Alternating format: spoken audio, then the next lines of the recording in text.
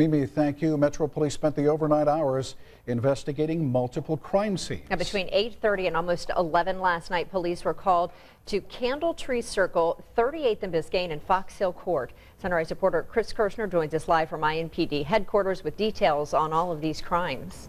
Yeah, good morning, Julia. Yeah, when you think about it, all of this happening within a 2-hour period all around the city of Indianapolis. So let's get right to it and tell you exactly what happened. We're going to go with the most recent case first, and that happened about 10:40 last night. This is what happened. Police say they received several 911 calls to the 2300 block of Fox Hill Court. When they got there, they did find a man shot inside the driver's side of a pickup truck. Now, investigators say right now they don't have any suspect information. They're asking for anybody with information to come forward. An autopsy, though, is expected later today. They should get some more details.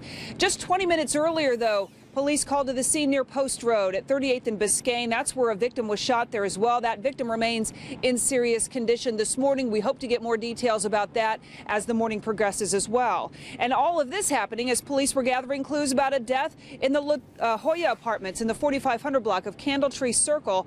That's on the northwest side. INPD right now calling this a death investigation, saying the victim suffered some sort of trauma, but they couldn't say exactly how that victim died. Now, all these coming just after Election Day. Mayor-elect Joe Hogsett say the crime was one of his big initiatives. So even before he's taken office, I'm sure the city will be looking to him for answers if crime like this continues. We hope to have more throughout the morning. For now, though, Julia and Bruce will send it back to you. All right, another tough night in the city. Chris Kirshner, thanks very much.